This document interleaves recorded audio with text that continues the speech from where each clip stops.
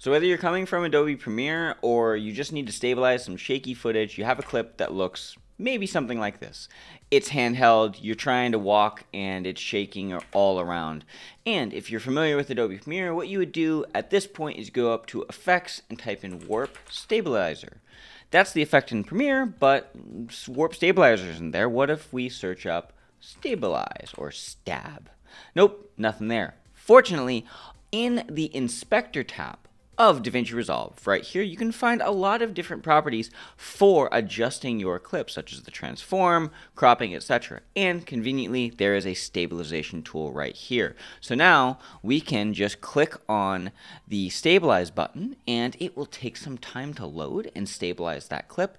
It will crop in, and it'll give you some cropping tools, some smoothing tools, and strength tools to adjust how much stabilization we're doing. But now, if we watch this clip back, it is 100% better as far as stabilization.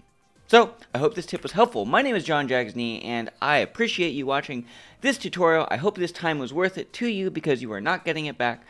And I'll leave you with the final tip. Eat 1 gram of protein per pound of body weight, and you will make some gains. Goodbye, my friends.